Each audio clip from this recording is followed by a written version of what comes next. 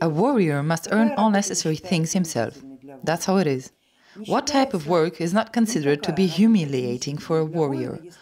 No work is considered humiliating for a warrior as long as he exhibits professionalism in his work, hones his skills, or fulfills his once given word.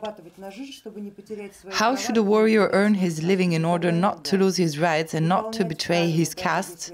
Never lie. Follow the rules, even if they are deemed humiliating by merchant society.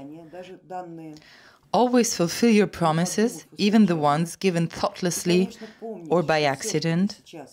And of course, remember that everything you're doing has to hone your mastery.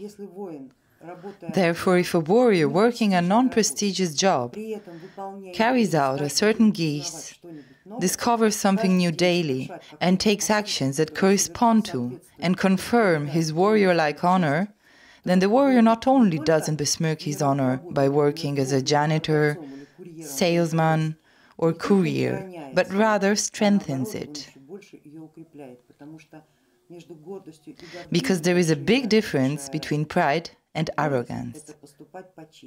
Pride means acting honorably, while arrogance is pretending that you're acting in a prestigious and worthy manner, trying not to lose your face, if only there was something to lose.